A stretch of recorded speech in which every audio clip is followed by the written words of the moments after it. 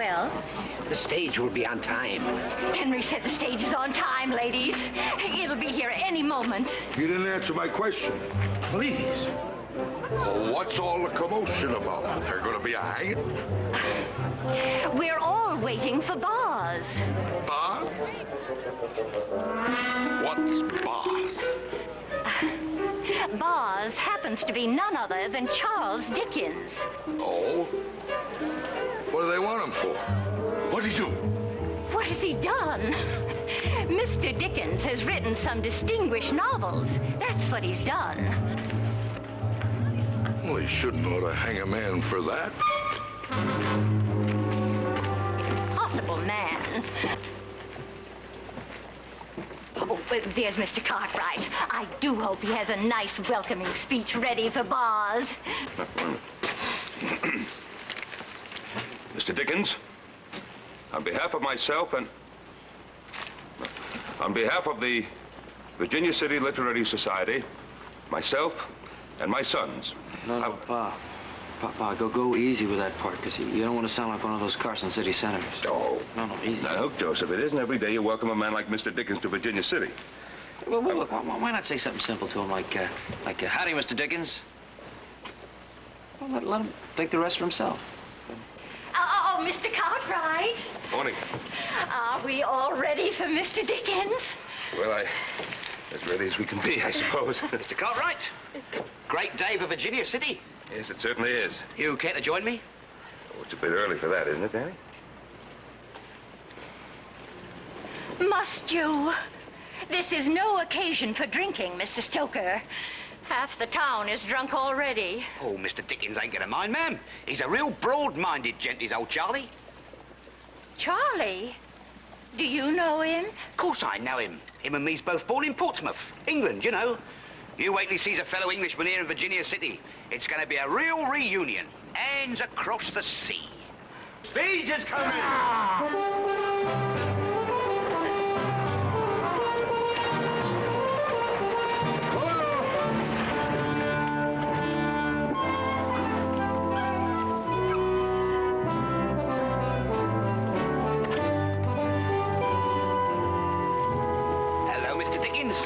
Stoker's the name, a fellow countryman.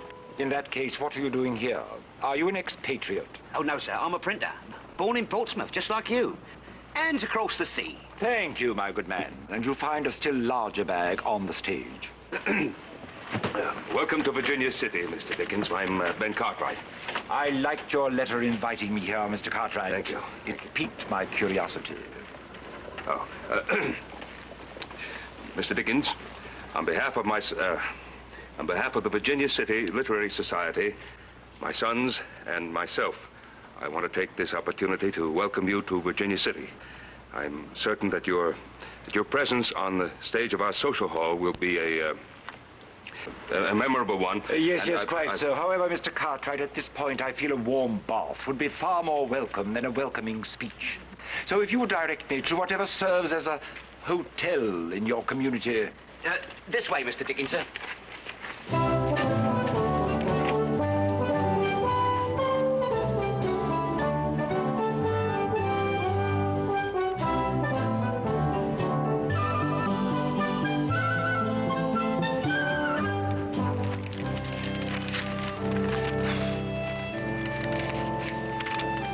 to read the speech to me?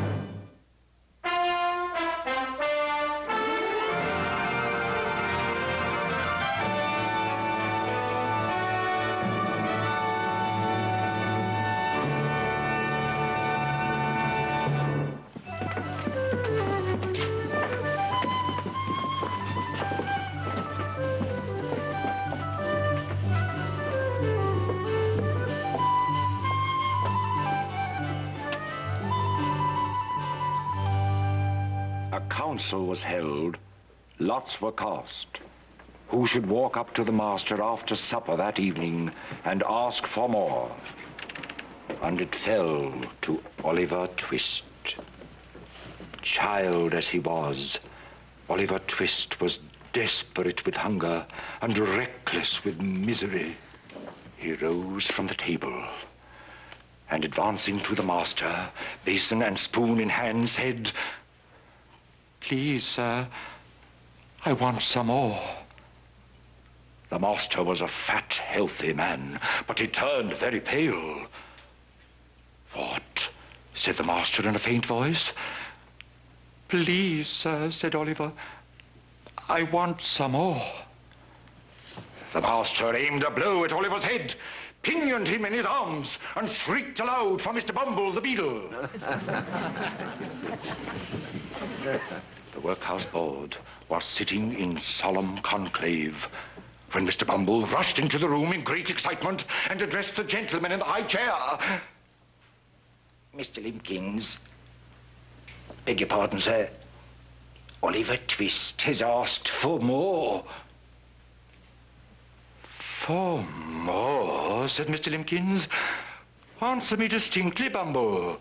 Do I understand that he asked for more after he had eaten the supper allotted by the dietary?" "He did, sir," replied Bumble. "That boy will be hung," said the gentleman in the white waistcoat. I know that boy will be hung. "I know that boy will be..."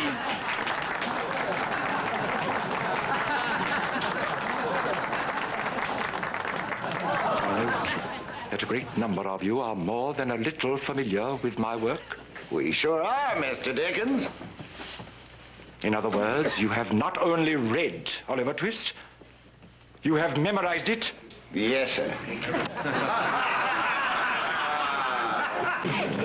Not only that, Mr. Dickens, but we're also following the old curiosity shop. And we all pray that you don't let little Nell die.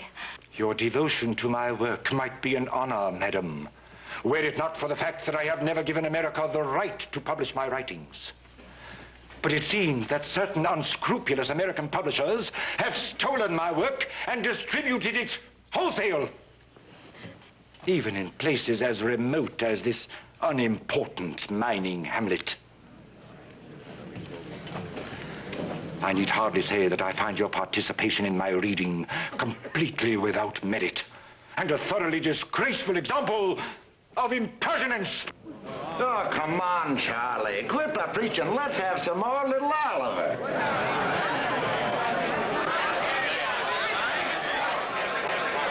There will be no more of Oliver or of anything else. My performance is over.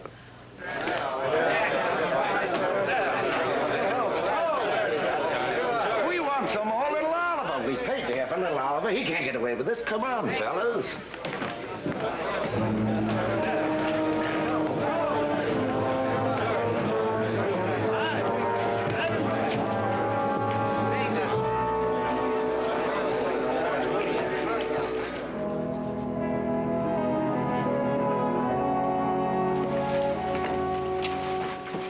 You want me to call Mr. Dickens down for breakfast? No, I'll let him sleep. He'll get more sleep than he would in that hotel in Virginia City. People in Virginia City had their way. They give him some sleep for a long time. Yeah, I'm kind of sorry that I allowed myself to be talked into inviting him here in the first place. Yeah, but Paul, he was good. I'll tell you, when he was reading that thing about that little Oliver Twist, I dang near bawled. Sure would like to know how that thing came out. Huh? Hey, listen to this. Joseph, will you eat your listen, breakfast Mr. first, Dickens. please? Mr. Charles Dickens in dramatic reading at the social hall. Big thing here. Last night, the citizens of Virginia City turned out to a man at the social hall to hear Mr. Charles Dickens, celebrated English novelist, enchant us with dramatic readings from his novels. We were enchanted, true, but only up to a point. But here's where they really give it to him. Then we were disenchanted and disillusioned. Joseph.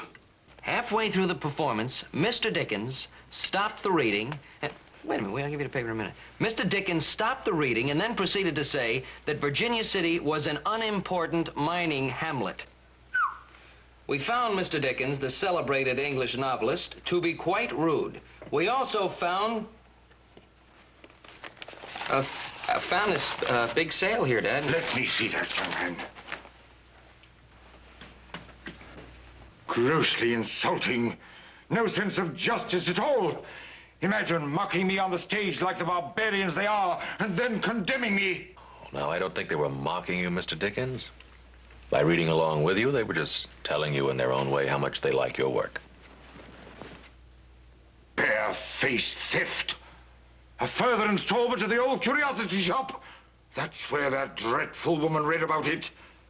Oh, names misspelled, dialogue mutilated. I have never given a common newspaper anywhere permission to publish my work.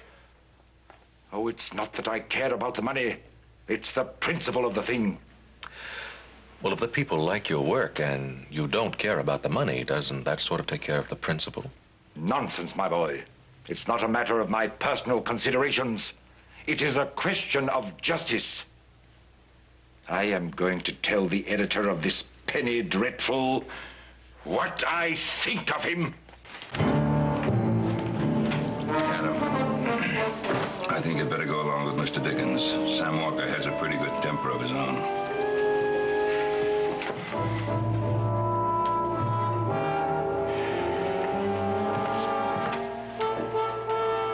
Thank you very much for reading us that newsworthy item, Joseph. Now, will you finish your breakfast?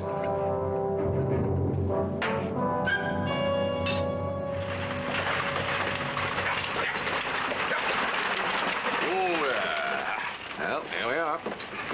I've enjoyed your company, Adam. It's rare to find someone in these parts who can discuss books intelligently. But this is a matter I prefer to handle alone.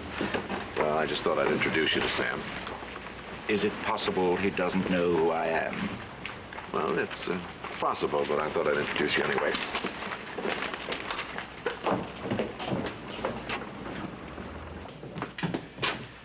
Morning, Sam. I'd like to meet a friend of mine. Never mind the formalities, Adam. I know this gentleman quite well. It's a pleasure to have you visit my small shop, Mr. Dickens. The feeling is not mutual. I am not here to discuss your notice of my performance last night. That is freedom of the press, I suppose. But this pirated passage from my work, I want to know by what authority you dare to publish it. Well, seems like I didn't need much authority. I liked the story, so I printed it. I did send $25 to a Chicago publisher for the right to print his version. Of all the impudence, his version, his rights? What about my rights? Here, Boz. You tell him. Do you hear that, Mr. Walker? What about his rights? Always on the side of what's fair, I am, Boz. Only my friends are allowed to call me Boz. Get back to work, Dan.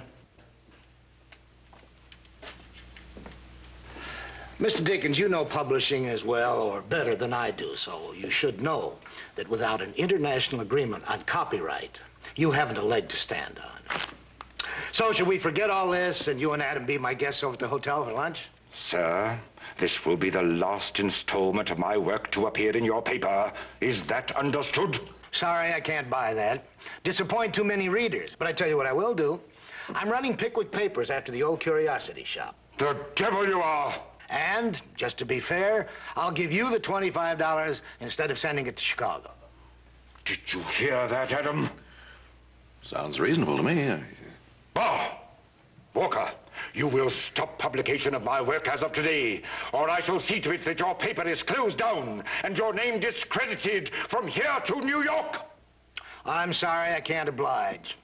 You see, there's so many people threatening to close me up that getting the same threat from you is quite an honor. Bah! Oh, Mr. Dickens.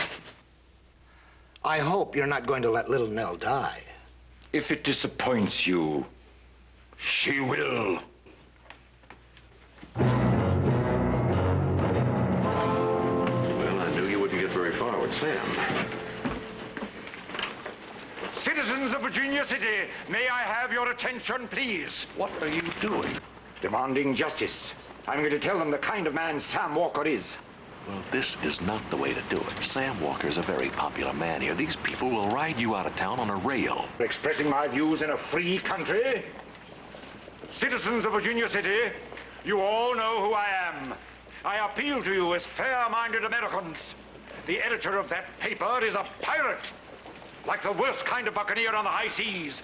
He has plundered me of my property. He's a brigand, a highwayman, a freebooter. And all of you are little better if you support him. I demand, as a simple matter of justice, that you stop buying his paper. Pipe down, lime juicer. Tell it to the Queen. Why don't you go on back to England? Yeah, go back where you belong. I'm also advertising from him. Tell it to the Force Queen. him to. Where is your sense of justice? Is that man to be allowed? Mr. Dickens! Mr. Dickens! Would you autograph this book, Mr. Dickens, for a fellow countryman? Always on your side, you know. Dan Stoker's the name.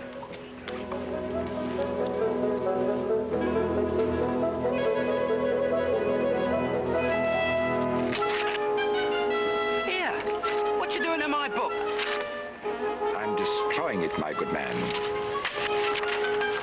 It's contraband. Eh?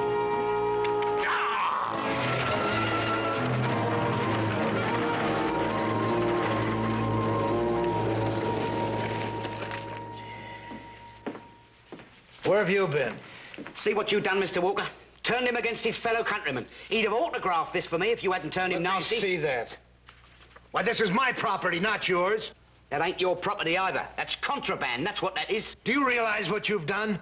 Most of this is missing. It'll take me 2 weeks to get another copy from Chicago. Yeah, you can't blame me for that, Mr. Walker. I never tore up the book. It was Dickens what done it. I've had just about all I can take from your toadying and your drinking. Now get out of here, and this time stay out. You bet I will. You're no better than what he is. Him with his grand airs and his books, and you with your picayune newspaper. Out of our way, Tim. I'm getting out of here. This ain't no place for an honest gentleman.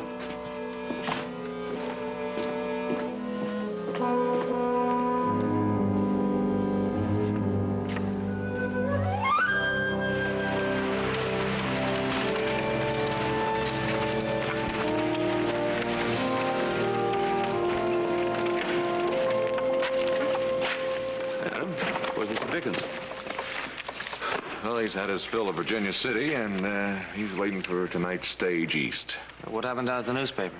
Well, he didn't get anywhere with Sam, so he tried it out on the crowd. Oh? And? Well, same thing as the theater, only on a smaller scale. I just hope he stays in his hotel room and keeps out of trouble. We invited him here.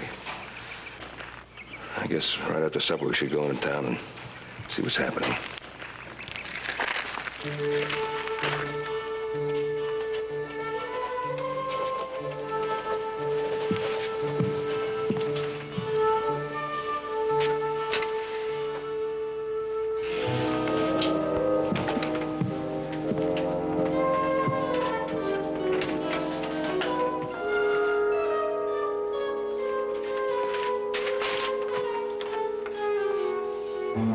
Dear Dickens, I am ready to come to terms.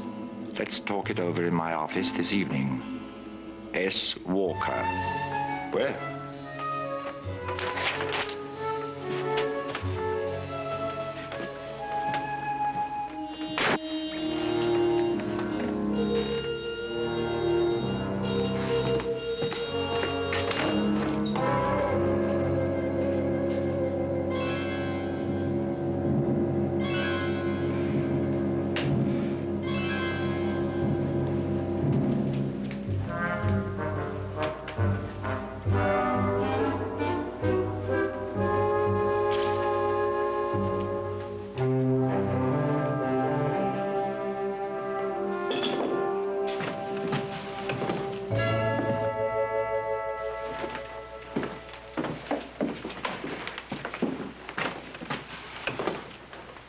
Did you have anything to do with this?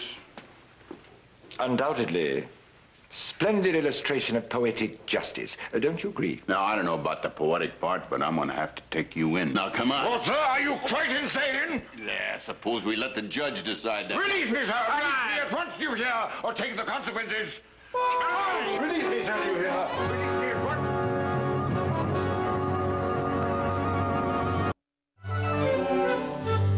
Sheriff? Sheriff!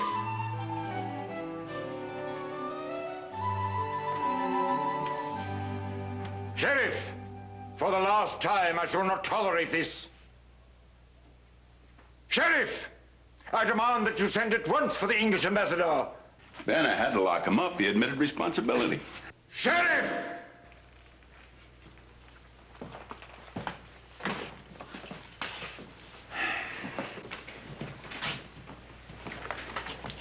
Ah, thank heaven you're here. Not only have I been held incommunicado, but in a cubicle obviously reserved for common felons. Now, if this overzealous official will release me at once, I'll agree not to prefer charges. Well? Well, Mr. Dickens, I know that there's been a very bad mistake, but the fact of the matter is that charges have been preferred against you by Sam Walker. What charges? Willful and malicious destruction of property. Preposterous. Sir, every hour that I am unlawfully detained makes your position more and more perilous. Mr. Dickens, the sheriff tells me that this whole thing can be cleared up right now if you only tell him what you were doing at the Enterprise office this evening. I shall tell him nothing. All it requires is a simple explanation. It may seem simple to you, Adam, but if I explain, I automatically admit that my presence at the Enterprise was suspicious. And as I hope you know, Adam, I am above suspicion. Now, how much longer is this sorry jest going to continue?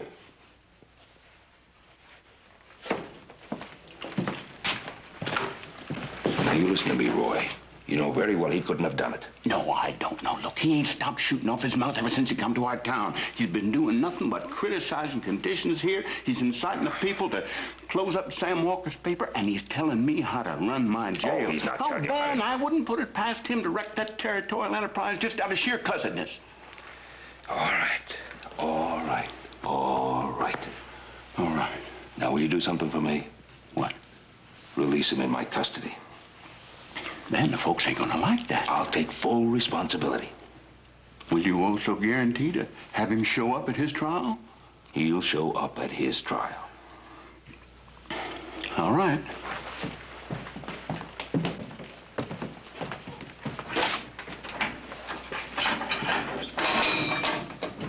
All right, Dickens, you're out on Ben Cartwright's say-so.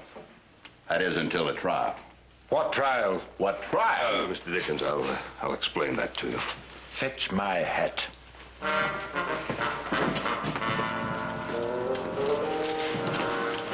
God save the Queen.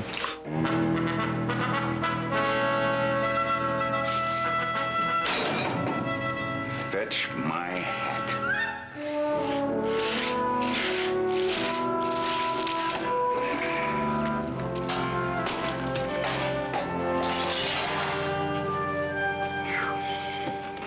Enough? By no means. Ah, splendid country. Hard work, clear mountain air, the scent of pine. A tonic for the soul as well as the body. You know, Mr. Dickens, you'd be mighty welcome to stay on here permanent if you liked. Thank you, horse. It is a temptation. But unfortunately, men have a way of spoiling even the best of things. Mr. Dickens, it's something you don't quite cotton to, and maybe I can explain it to you. Folks around here, well, they judge a man for what he is, not what he was in some other place, whether he was good or bad. You figured everybody ought to like you because of your reputation, but the fact is, all they care about is what they see in you now. And what do they see? Well, it's sort of hard for them to understand why you get so touchy about that copyright business. I mean, after you yourself said that the money didn't amount to nothing. It's sort of hard for me to understand, as a matter of fact. Horse, all this land, your land, you love it very much, don't you? Yes, sir. Then suppose, just for the moment, suppose there were no laws to protect your land, that anybody could come along and take all or part of it. What would you do? My Paul poured his life into this land, Mr. Dickens. I reckon we'd have to fight for it. Then you do understand, Horse. I've poured my life into what I write, and I have to fight for it. Yeah. I don't reckon I ever looked at it like that. Few people do. They fail to realize how much a writer gives of himself, how much of his soul is locked into every word. Most men better themselves as they grow older. My father did just the opposite. Many months of my early childhood were spent with him in debtor's prison.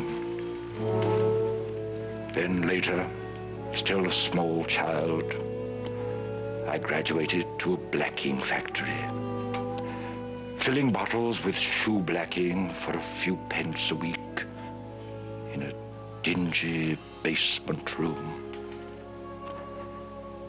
I was sure it was going to be my future, that there'd be nothing else. Many of the stories that amuse and entertain you came out of the struggles and deprivations of those years.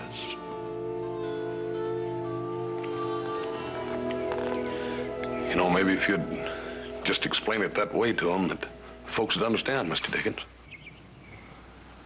I have never chosen to expose my private emotions to the world, and I certainly don't intend to start now. Come, Horse, there's work to be done.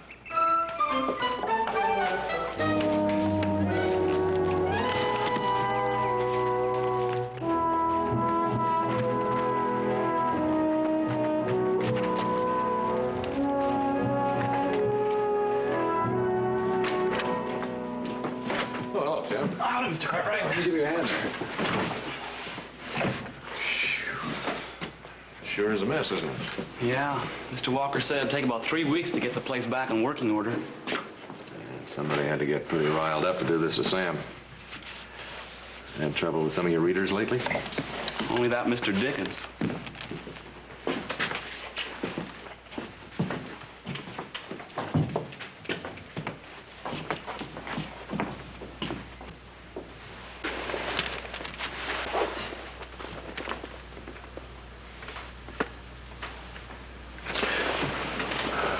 Where's Dan? Mr. Walker fired him again. This time I think it's for good. When was that? The day that you and Mr. Dickens were in here. You know, Dan's a real good printer when he's sober. And how often is that? Not very often, Mr. Cartwright. Well, thanks, Jim.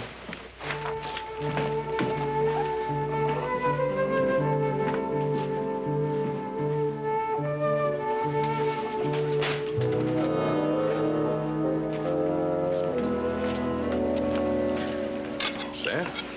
Oh, the great liberator. Say, the Cartwrights have got themselves quite a cause in Charles Dickens. Look, Sam, this whole thing is wrong. I don't think Dickens is any more capable of wrecking your place than I am. Have some lunch? Look, now, as the editor of the Enterprise, you undoubtedly have made some enemies in this town. Now, isn't it just possible that somebody else might have done it? Well, Dickens was found in the shop.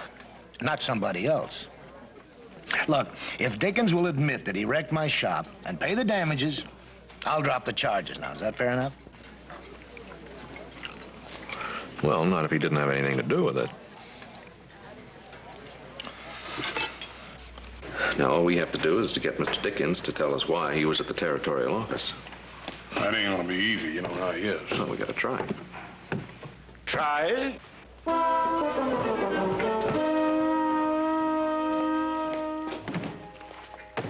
What are you going to try? Well, we're going to try to get you to explain what you were doing at the Enterprise. My dear sir, I have no intention of contributing anything further to the outcome of this farce. Now, if one of you young gentlemen would be kind enough to assist me with the valise in my room. Now, hold on there. You saying you're leaving here before the trial? Yes, I do. Even though I personally guaranteed your appearance at that trial? That's right, Mr. Cartwright. So you did. This will play the devil with my timetable. Still, I can't but admire your respect for the law.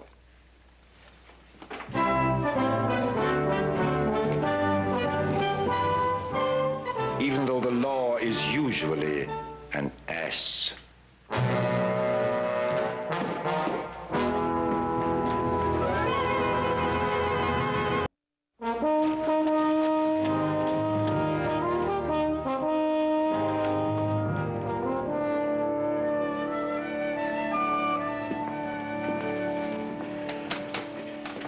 Now, Jeb, you haven't formed an opinion on this case, have you? Nope. You wouldn't be afraid of bringing in a verdict of guilty just because the defendant happens to be a famous English author, would you? I wouldn't be afeard if it was Billy Shakespeare himself.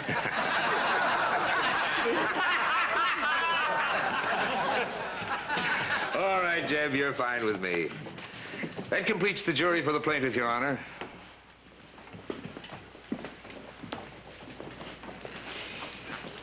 Is the defendant going to challenge the qualifications of this juror? I haven't challenged any of the others, my lord. Dickens, we don't have lords and ladies in this country. From now on, you'll address the bench as Your Honor like everyone else. This person needs counsel, Ben. Well, Your Honor, I tried to get him to engage a lawyer, but he refuses. All right, Rogers. Proceed for the plaintiff. And then the defendant demanded, with threats, that Sam Walker discontinue publication of a certain piece of writing known as the Old Curiosity Shop. Not a certain piece of writing, sir. My piece of writing. Don't interrupt, Dickens. You'll get your turn. And when all his vocal efforts failed, the defendant resorted to a shameful act of violence. In the dead of night, like some marauding redskin, he stole into the office of the plaintiff's newspaper and he wrecked every piece of equipment in the establishment. A wanton and vindictive act that will take many thousands of dollars to repair. Now, gentlemen of the jury, there is only one verdict you can bring in when I have proven all these facts. The defendant has attempted to bludgeon Sam Walker and the citizens of Virginia City into submission to his arrogant and illegal demands. Now, if you arrive at a verdict of guilty as charged, then you will be known throughout the world as true Americans.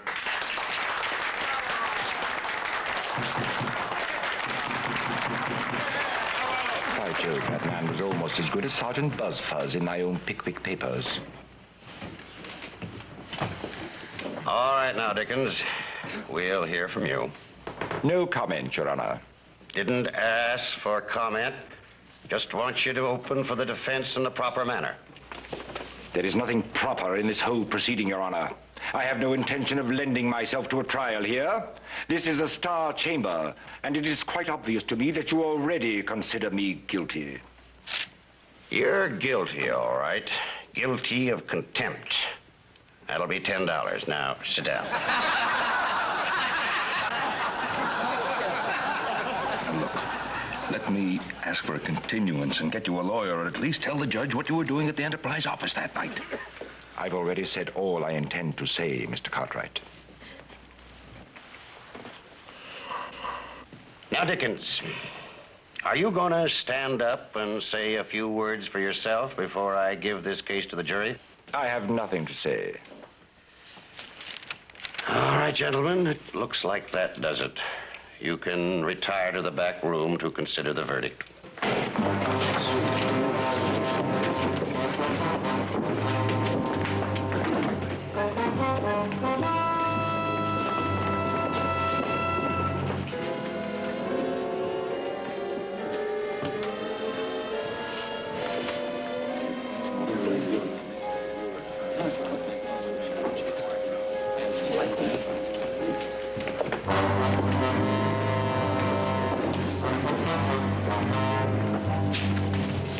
4 minutes. To set some kind of a record.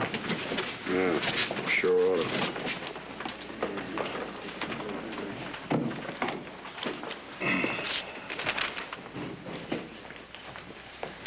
It's guilty as charged. Just the verdict I expected. Or asked for. The defendant has been found guilty. He will pay the plaintiff, let me see, $1,260 plus the cost of the action. And don't forget the $10 I fined you for contempt. Court's adjourned. Not one penny, sir. I'll not pay a single penny. You prefer jail? For the rest of my life, if necessary, rather than submit to this mockery of justice. Your Honor, I know that Mr. Dickens is innocent of the charge. You got proof? Well, no, not yet, but... Do what's needful, bailiff.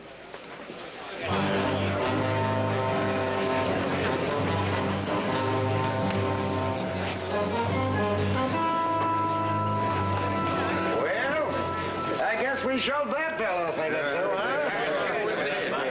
Exactly what do you think you showed that fella? He was asking for it, and we sure give it to him. We sure did. Yeah, you give it to him. You sure give it to him. You listen to me. All of you. Mr. Dickens came to Virginia City as my guest. He came here as a guest of a Virginia City club. He gave a performance in this very hall, which you all enjoyed. He didn't finish it. Because when he tried to tell you what he thought about people who pirated his works, you howled him down. Now, I don't think he was right not to finish his performance. I don't think he was right to say what he did to Sam Walker, but that's not the point. Mr. Dickens is in jail right now, not because he's guilty, not because he can't afford to pay, but because he's a bull-headed man who'll fight the world if he thinks that somebody is rustling his rights, just as every one of you would. But one thing he's not is a sniveling coyote who will take his spite out on somebody else's property. And when that sniveling hooligan who did wreck the Enterprise office is caught, and he will be, I look forward to seeing every one of you hang your head in shame.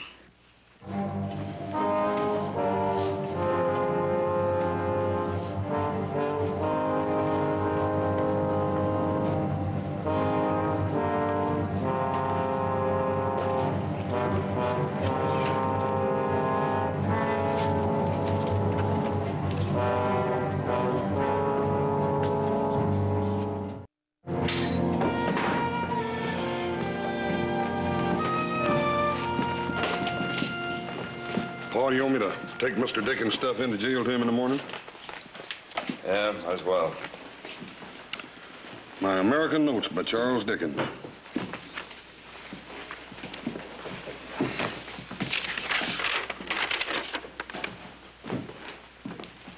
Hey, Paul. Come here, Paul.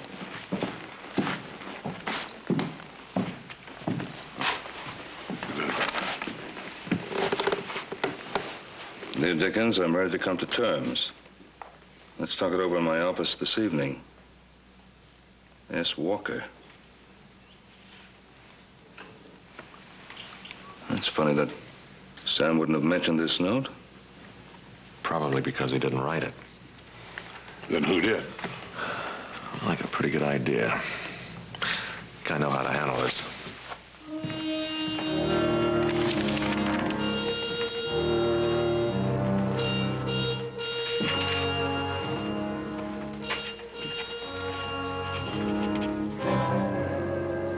Here's a little petition that a bunch of us are getting together to get Mr. Dickens out of jail. It's only counting him being such a famous man and all. We figured you being a countryman of his, that you'd sure want to sign it. Well, he ain't been very nice to me, you know. Still, seeing as how he's been found guilty, I suppose I can be as merciful as anybody else.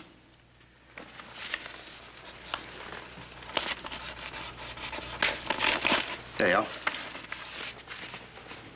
Adam? What's going on? Just making sure there's no mistake. You wrote this? No, I never wrote nothing. Look at it. That's your handwriting. Well? Well, so what? That don't prove nothing? I think we better have a little talk with the sheriff. I ain't going to jail with the likes of Dickens. Throw out your guns, come on. Come on. I'll shoot, I'll tell you. I'm not joking.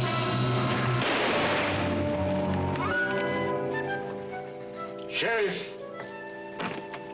Yeah, what is it this time? I shall need more writing paper, at least to ream. And more pencils.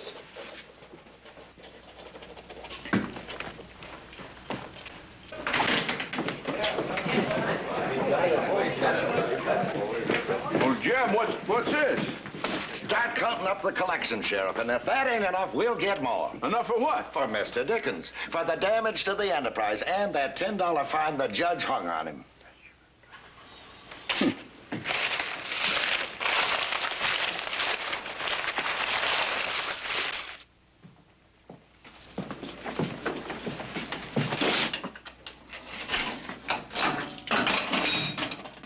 All right, Dickens, you're free. Not now, not now. Did you say I was free? That's what I said. I wondered how long it would take you people to come to your senses. I shall send for my things.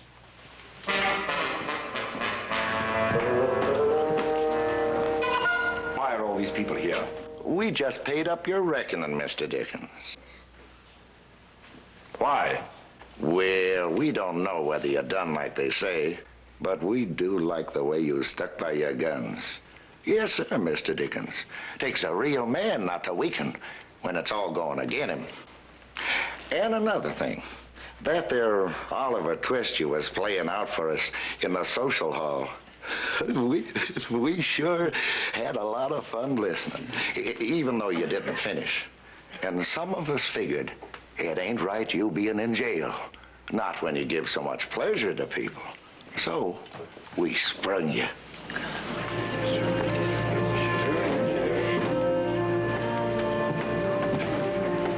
My dear fellow, do you know what these fine people have done?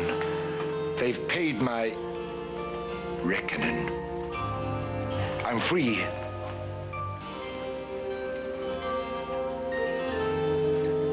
Sheriff, I think you'd best give these good people back their money. What?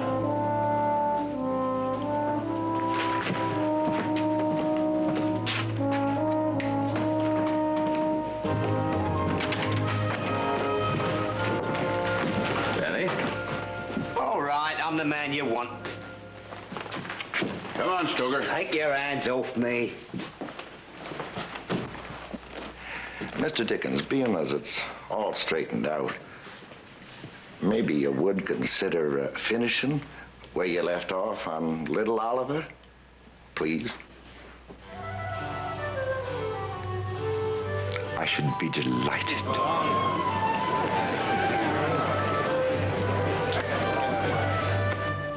Mr. Brownlow adopted Oliver as his son, removing with him and the old housekeeper to within a mile of the parsonage house where his dear friends resided. He gratified the only remaining wish of Oliver's warm and earnest heart, and thus linked together a little society whose condition approached as nearly to one of perfect happiness as can ever be known in this changing world.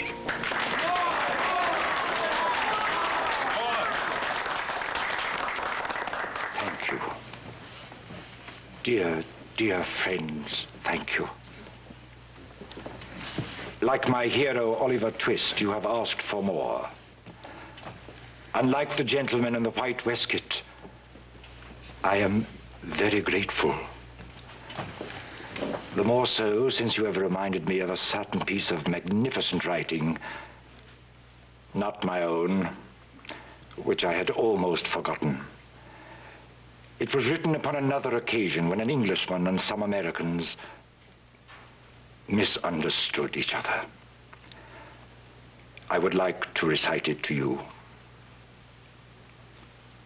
When in the course of human events, it becomes necessary for one people to dissolve the political bands which have connected them with another, and to assume among the powers of the earth the separate and equal station to which the laws of nature and of nature's God entitle them. A decent respect to the opinions of mankind requires that they should declare the causes which impel them to the separation. We hold these truths to be self-evident, that all men are created equal, that they are endowed by their Creator with certain inalienable rights, that among these are life, liberty, and the pursuit of happiness. Words, even words as eloquent as these, can often be distant and cold. It was not until I reached this unimportant mining hamlet that I realized that men do actually live by the spirit of justice contained in these words. As Mr. Bumble the Beetle might say, "May your worships be happy and healthy and flourish everlasting." And as for myself, I shall never forget what I have learned here in America. Nor will I cease to be grateful for the uncommon generosity you have shown to a poor, misguided Englishman.